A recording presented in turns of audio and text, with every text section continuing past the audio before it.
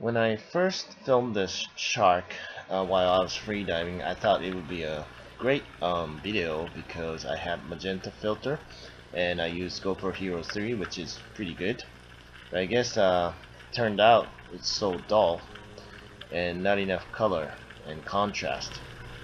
So I use this CineForm free software from GoPro. This is a great tool because it's free. I'm gonna show you how to color correct using CineForm here. Okay, first I import the original GoPro footage, and I'm gonna clip the video. First, I find the endpoint, and this is the starting point, and I'm gonna locate the endpoint. Let's see.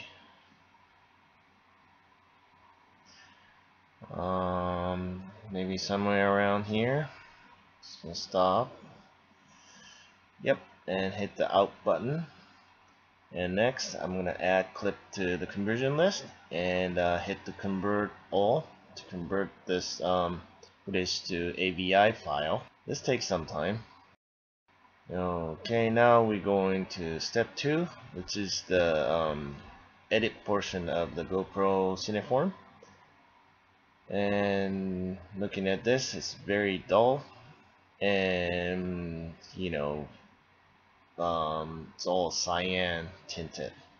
So first I'm gonna do is I always sharpen video footage first for YouTube. Okay. Next I'm gonna try to increase contrast. Okay, it's already looking good. Next I'm gonna increase the exposure because GoPro Hero 3 tends to underexpose. So yeah, somewhere around here. Okay, this is good. Now after I increase the contrast, it's all blue, so I want to remove some bluish tint here.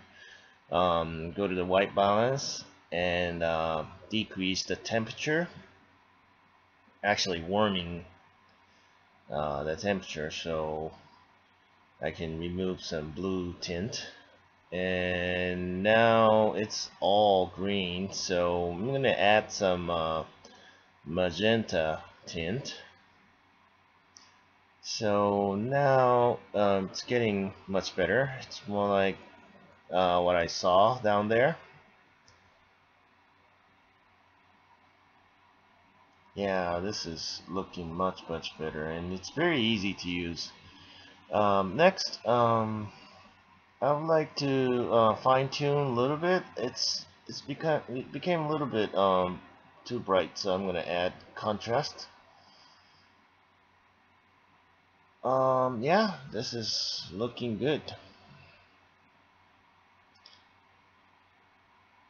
I now see the nice dots from the shark, which I couldn't see. And now you hit the export MP4 button.